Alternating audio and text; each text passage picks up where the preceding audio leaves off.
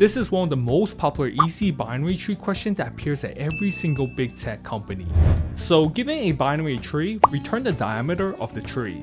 Now what is a diameter of a tree? So the diameter is the maximum number of edges between two nodes. Let's say we're given this binary tree, we have the following two nodes that contains the maximum number of edges between them, so we can return the number of edges, 3.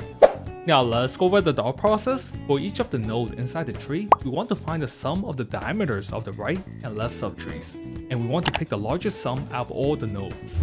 Now after finding the diameter for the current node, we want to pick the longer path between the two subtrees, incremented by 1 for the parent node.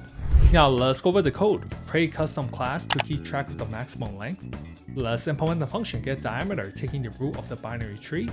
Initialize the maximum length. Invoke the helper method. Return the value of the maximum length. Now let's implement the helper function taking the node at maximum length. If node is null, return 0. Calculate the diameter of the left and right subtrees. Update max length if the sum is greater. Return the larger value of the 2 plus 1.